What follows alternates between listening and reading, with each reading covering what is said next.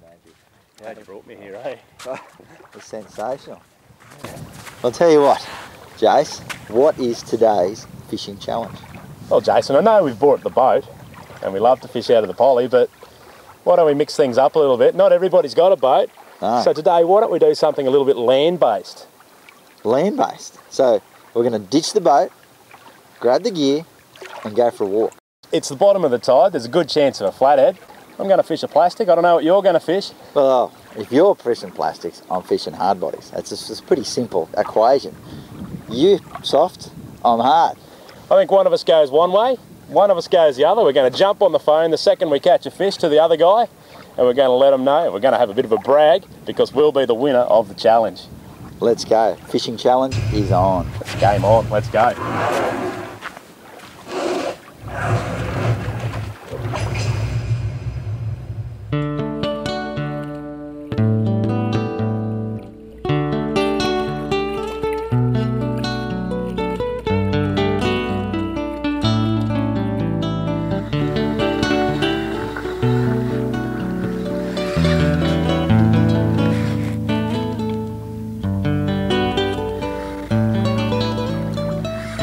Snuck off going this way, heading up in a different direction to Jace. Once that tide's turned and the fish have left the mangroves, all the little bait fish have been forced out into the main channels. It's a perfect time to get on foot and get out and walk and chase a few flathead.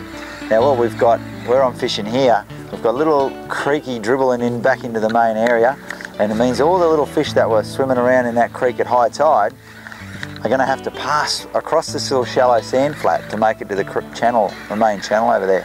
So it's an ideal ambush spot for the old flathead. I'm throwing a little hard body lure that matches just a bait fish profile. And I wind it down and I'm doing a bit of pausing and a bit of moving. And I'm casting it up the current because the flathead will actually sit facing the current, because anything that's getting washed along and out of those that creek mouth is basically going to be delivered to that flathead like a menu on the old the board. What's going to happen is the food's going to get washed past him and he's going to dart up out of the sand, grab it, and he's had his meal. What I'm trying to do is get him to dart up and grab my lure. So the way I'm working my lure, I'm making it look sick and wounded, and I want that flathead to be able to spot my lure instead of those darting bait fish. So we want my lure to be on its main menu. The idea is to get my lure hard onto the bottom. I'm using a little hard body diving lure with a nice deep bib. It's about 4 or 5 foot out there, coming back up to no feet, obviously, because I'm standing on the bank. And I want my little hard body lure banging on the bottom, letting that flathead know there's something around that looks a bit wounded and sick, and he can come and eat. And you'll see I'm doing a lot of flicks and stops and starts, and that's to let those flathead know and shake those flathead up, get them moving, and let them know that what I'm offering them is going to be a bit easier to eat than a real healthy bait fish swimming past. So I'm pretty keen. I reckon we'll get one here. It's just a matter of getting those casts in, getting that lure down to the bottom. While Jace was fishing hard to be the first to catch a flathead, so was I. And I'd found a fishy piece of water of my own. I was firing out casts with my soft plastic, and I was keen to nail the first fish. This is the lure that I've chosen for the Flatty Challenge. It's just a little power bait shad. I'm just going to be tossing this out and hopping it back close to the bottom because that's where the flathead live. The flathead are going to be buried down in the sand, and they're ambush feeders. So what that means is they're going to be hiding down there, blending in, camouflage with their surroundings, and a little bit of bait fish or a prawn, something's going to go past them and they're just going to pounce on it. So I'll show you exactly how to keep that lure in the zone.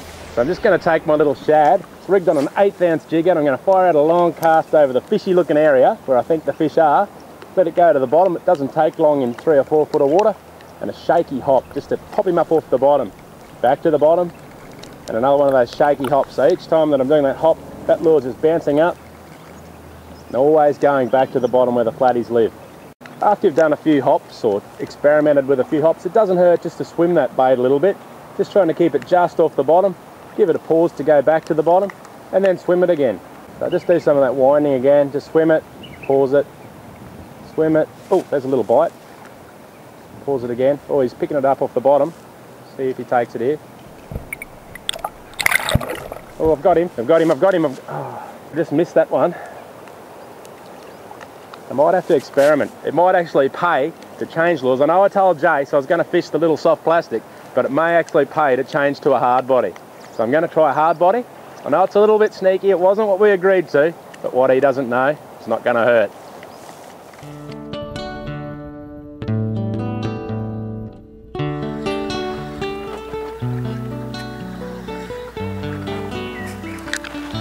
I'm pretty sure, I reckon there's a few flathead in this little area, just with the bait fish action and the way the contours are here.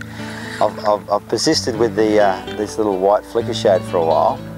What I'm going to do now, I reckon, is I'm going to go to a gold, a darker lure. The water is crystal clear. It's really clear, so it's something the fish are going to have plenty of visibility. And I think going to a darker lure and scooting it across the bottom might be just the trick and the change I might need. So if you're fishing pretty hard and you think you're fishing in areas where you know there are fish and you're not getting any action, it's no use. Keep on doing the same thing. I have in fact the tiniest little flathead. It's no bigger than the lure. I've just followed that one up. I wonder if I could get that one to bite. Oh, he swallowed it again. Jason would absolutely freak out. It was about 4 inches long. And there he goes. All right, I'm still going to change. I'm quite adamant. I think I'll get a better contrast with a darker coloured lure.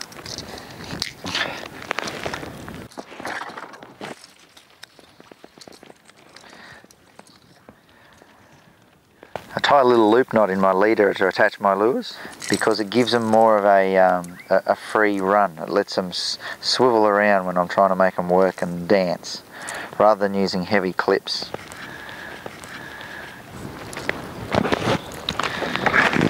And we're ready to go. That hasn't taken very long to do a change. So sometimes people won't change because they think, oh, I've got to tie a lure on and change a lure. But if I cast that out in the next 10 minutes and catch a fish, that minute or two taking my time to change that lure works out a treat and well worth the investment.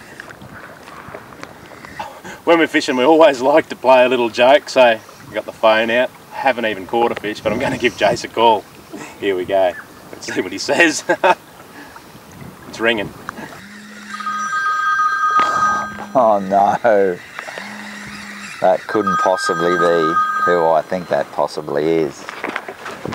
It is, I can see him on the phone. Mr. Ehrlich, have you got what I think you've got? No, mate. I was just seeing if my phone was working. Just tricking you. Yeah, great, mate. I'm in a hurry here, mate. I got fish to catch, eh? Ha! You clown.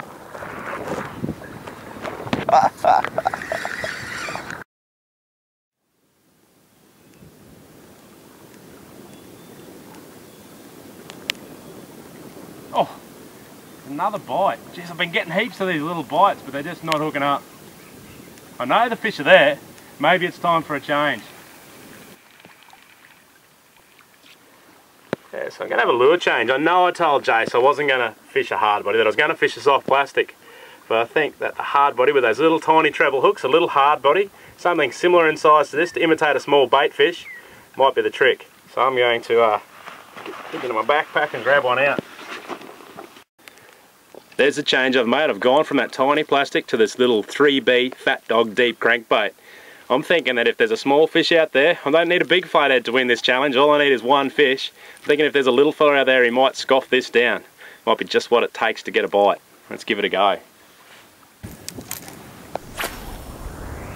There we go. It's right over the spot where those fish have been biting. The current's just going to take that little crankbait right into the spot.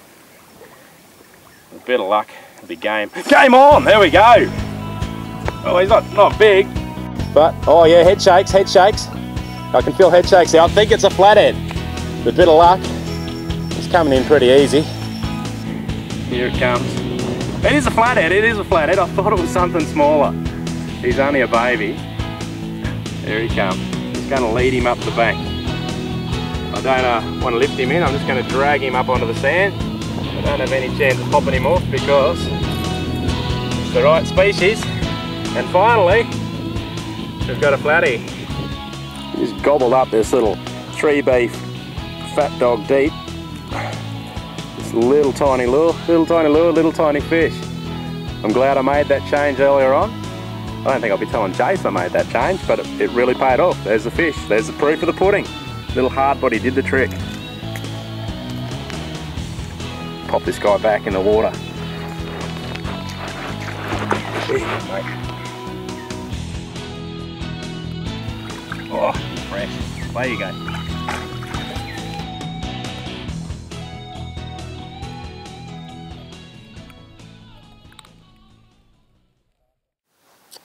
Oh, there's only one more important thing to do, and that's the bragging. Let him know that I've got my fish first. Hope he's not hooked up too. Yeah, hello.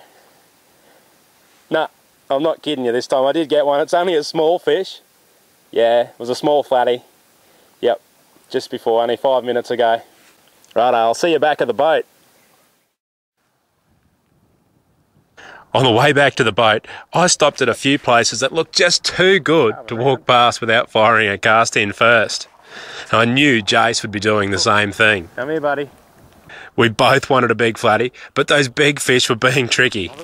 It just seemed to be a day for small fish. Come here, mate. Geez, it's just not the day for big flathead today. That's another little fish.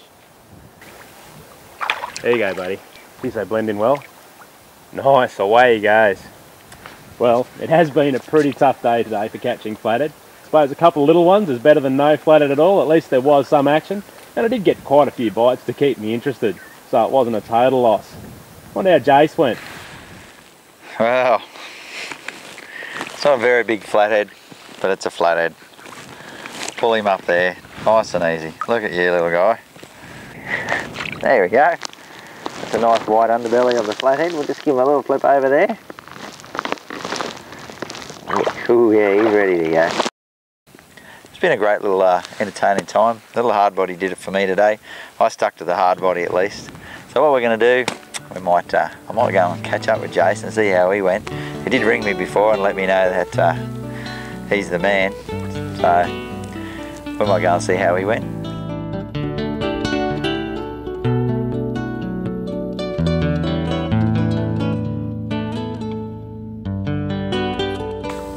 So, how'd you go?